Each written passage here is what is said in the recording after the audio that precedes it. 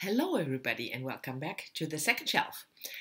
Um, I recently read a memoir and that I really liked, loved, and that was Anne Summer's new book, Unfettered and Alive, which was published just recently, beginning of 2019. I will talk about this book later on in one of my recent reads, or I think it will even make the tops and flops on the tops side of March.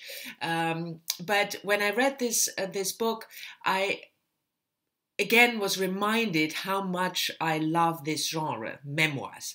And I thought, why not make a video and talk to you about, recommend a couple of memoirs that I really liked. So that's, in short, what this video is about. But before I start with the book recommendation, I have to show you something. A present that I got from a friend of mine who is also a book lover, and she gave me this. And this is a book brush. Can you believe it? That something like that exists? You can dust your books with this, clean it from dust. Isn't that fabulous? Yeah, anyway, I was enchanted. I thought it was fabulous. And only a book lover could give this to another book lover. But anyway, on to the memoirs. And the first memoir I want to talk to you about and recommend is Diana Attill's memoir Stead, published in 2000. Now, stead is a word from editing. You know, when you cross something out and then you underline it and write stead, it means the word or the sentence should remain and should not be crossed out. Diana Attill was an editor for most of her life. She just sadly passed away in January of this year, but she was 102 and she had the most fascinating life. She wrote a couple of memoirs about her life, and this one is about, it's also called An Editor's Life. So it's about her early encounters with editing, when she ventured into the career of editing, in the mid 20th century. She was born in 1918, I believe. No, couldn't be, because she was 102 and she died. Anyway, so this is a memoir where she tells us about her work as an editor. If you love books, this is a memoir for you. And if I look at memoirs and try to find out, or to try to explain what I think is a really successful, good memoir, then it's, of course, the writing has to be engaging. You have to be interested in the person. So it should tell me something about the person. But for me, it always has to be broader than that. I love memoirs if they not only tell me something about that particular person's life, but about a certain topic, or a subject, or a time period, or a country. So in this case of Diana Attill's editor's memoir, it's on the one hand telling me something about book editing and the books she edited and the famous authors she met, and it also tells you something about the time period of publishing. Before, the 21st century. So I love this memoir, and if you are interested in somebody who worked as an editor and to learn more, and besides that, Diana Attill is an absolutely fascinating person, I can highly recommend this memoir. The next memoir I want to recommend to you is A.M. Holmes' The Mistress's Daughter, published in 2007. Amy Holmes is an American writer. She was born in 1961. She wrote many acclaimed novels. You've probably heard of her or read her. And this is the account of her life being an adopted child. Amy Holmes was given away by her birth mother before Amy even was born. Amy's mother, as we learn, that's not a spoiler because that's the premise of the book. Amy's mother became pregnant by her lover, who was a married man, hence the mistress's daughter. Amy Holmes is the mistress's daughter, and so she gave up Amy for adoption. And when Amy Holmes was already an adult, her biological parents found her quote unquote. And the memoir is mainly discussing adoption, identity, what it meant for Amy Holmes to be found, quote unquote, by her biological parents, how she deals with this. But it's, like I said previously, it explores the topic in a broader sense. It really talks about identity, family ties, like I said, what it means to be adopted. I thought it was a fascinating book. I really enjoy Amy Holmes's work anyway, her novels. But this one, if you're interested in this topic of family and how your identity is formed by your family, biological or not, then this is certainly a memoir that you will find very, very enjoyable. Recommendation number 3 is a translated book, Delphine de Vigan, Nothing Holds Back the Night. I think published in France in 2011 and translated into English a couple of years later.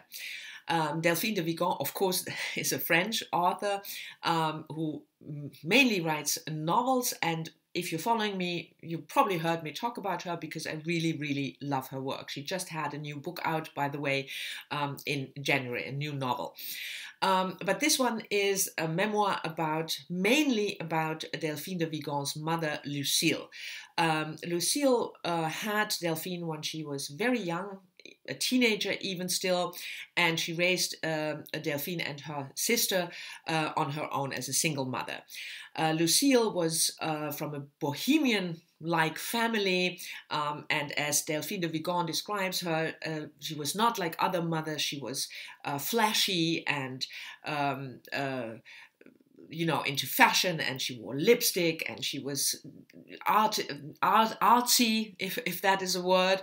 But her life became quite sad and harrowing. She was ill, she had delusions, and the whole book is after an inquiry into her mother's life by Delphine de Vigan after her mother had died. So it's a search to piece together the life of this the elusive life of this woman with these different aspects of being very, fancy, but also suffering from depression, what it means to be a single mother during that time, the 1960s. I thought it was a fascinating book, exploring those themes in a very engaging way, but also interesting. You learn something about the time period and about the French life, for want of a better word. So I really loved it, and I'm sure if you try it, you will love it too. And from a memoir about daughter and mother, we move on to a memoir about daughter and father. And that is Kegi Caro's 2016 book, Dadlands. She won the Costa Award for biography with this book in 2016. She was born, Kegi Caro, she was born in Gibraltar but grew up in Hampshire. And this book starts, it's about Kegi Caro's father, Tom. And the memoir opens, or the reason, you could say the motive for this memoir is that Tom Caro starts to have signs of dementia. He loses his memories, starts losing his memories. And this book is Kegi, his daughter's attempt to preserve her father's life. And she learns a lot about his life during this investigation, if you want to call it that, because Tom Caro had quite an interesting life. He was a part of an elite parachute unit, excuse me, during the Second World War.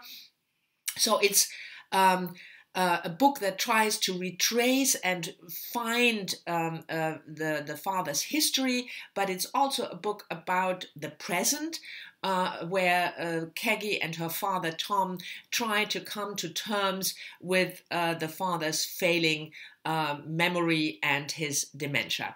I thought it was a brilliant book, quite a different way of tackling this subject.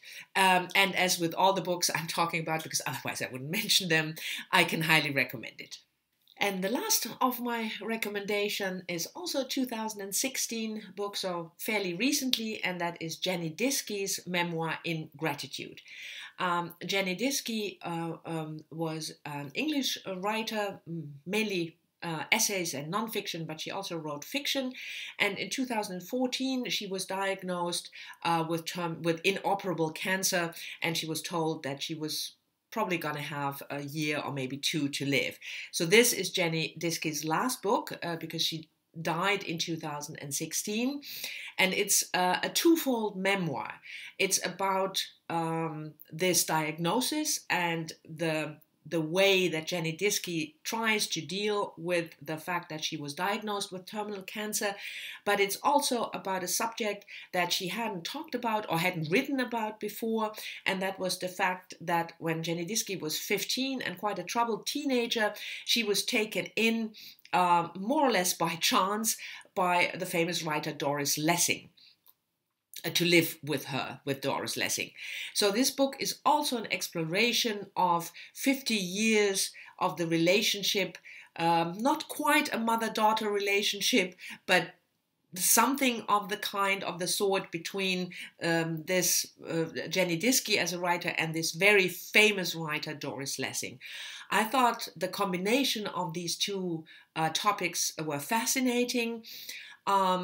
It's not an uplifting memoir in a way, of course, because it's also about a terminal illness, and you know that Jenny Diskey dies in 2016, but still it's a very very tender book in a way, and the relationship between Diskey and Lessing is complicated and sometimes difficult, but I think if you are interested, for instance, in Doris Lessing and want to know more about her life, then Jenny Diskey's memoir is a perfect way to enter that and to learn more about this famous Nobel Prize winning writer. So these were 5 memoirs that I want to recommend to you. Thank you very much for watching. I hope you've enjoyed the video. Let me know whether you read any of the memoirs, or whether you're interested, or whether you can recommend any memoirs to me. And I'll see you all soon in the next one. Bye-bye.